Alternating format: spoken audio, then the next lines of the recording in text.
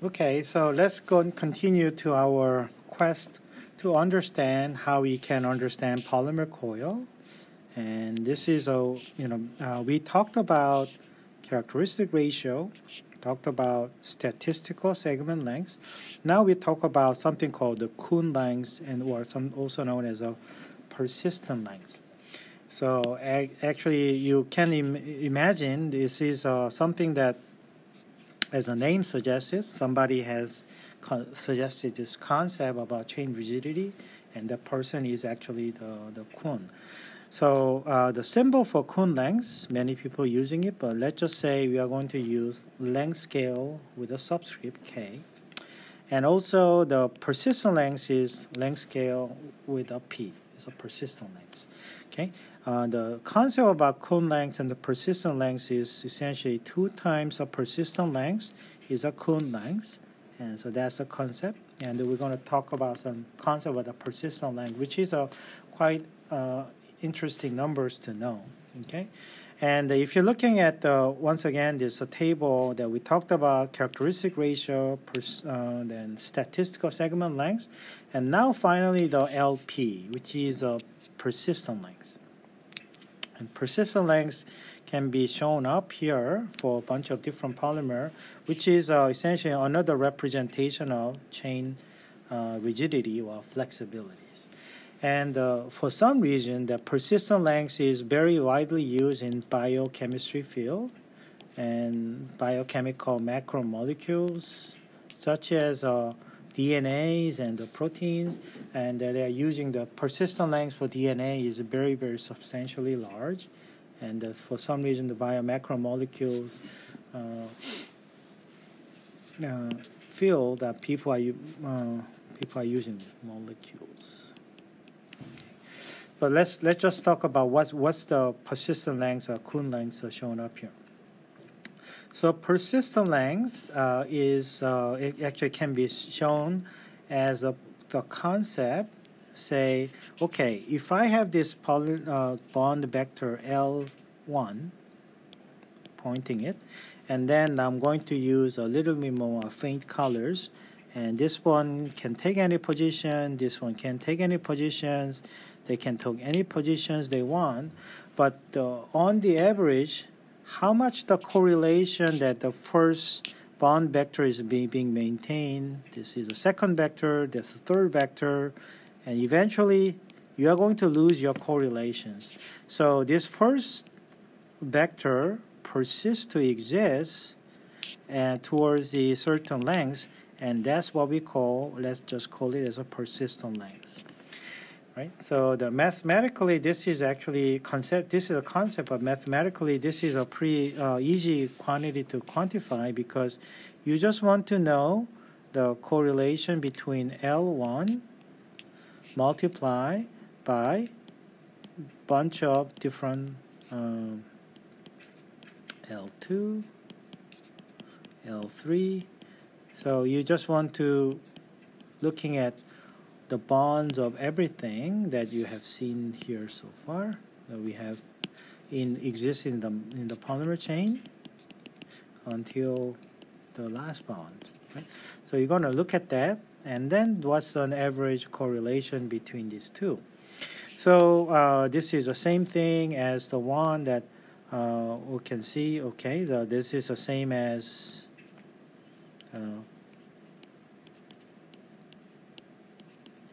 first one, second one, until the last one.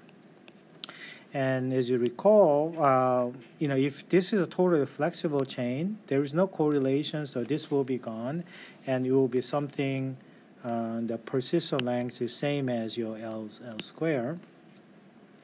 So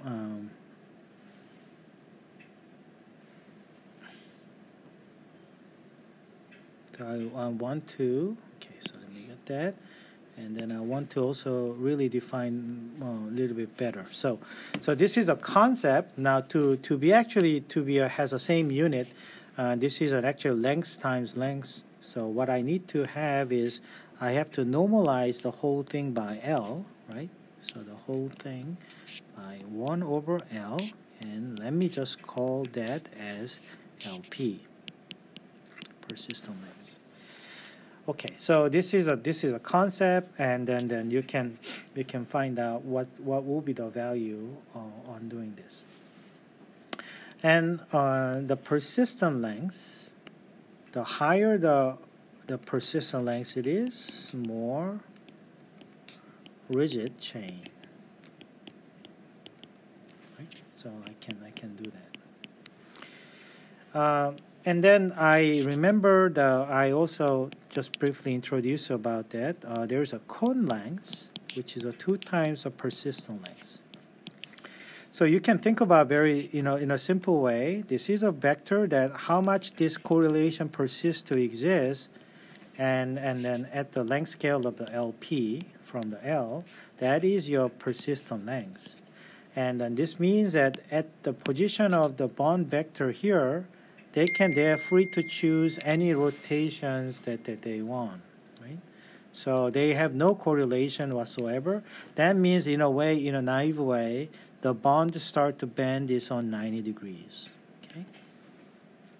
At the length scale persistent length, okay? So they are free to bend at the length scale of persistent length.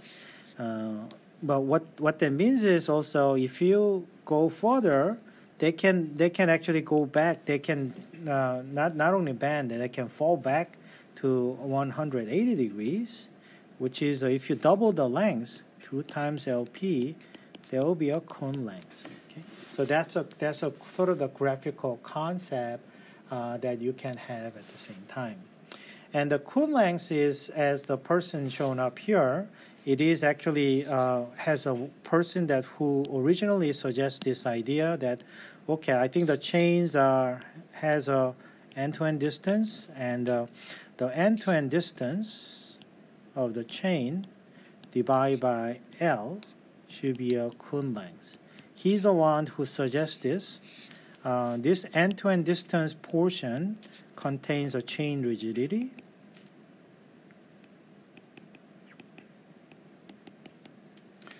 And then what he put it in is the chain rigidity divided by L, and the L here is what we call contour length.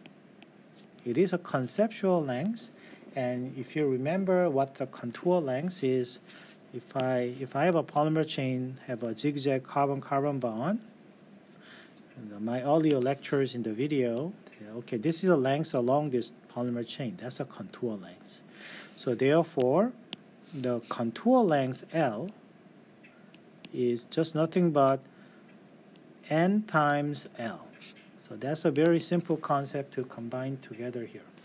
Okay, so let's go down here to actually kind of tidy it up, the concept that I introduced here.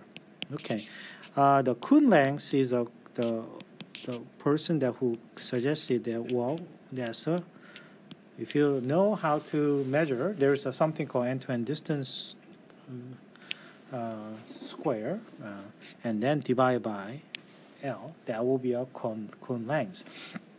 And then we can carry on this questions here. Remember that this is a infinity NL square. Okay? Remember that? So that's using the characteristic ratio. I'm going to correlate that. And then this is L is a contour length. And as I just mentioned before, L is just simply counting the number of bonds and then just bond length itself. That's a contour length. So this is an NL, right? So this nicely comes around now is if you look at the math, this goes away and that goes away, and you ended up Kuhn length is C infinity times L.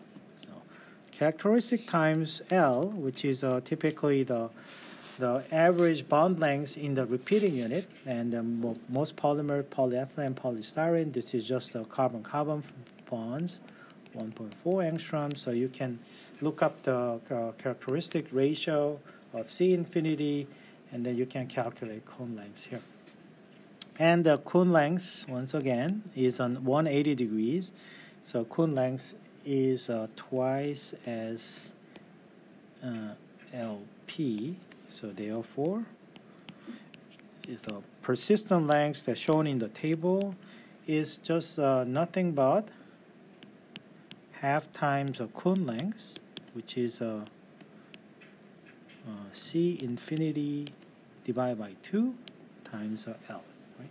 So you can essentially convert this one pointing back and forth. Right? So that's how you see this persistent length, which is can be derived from the C infinity, and depending on how many bonds in the repeating units, you have a different statistical segment length. Right? So this is how we can describe these different quantities. Thank you.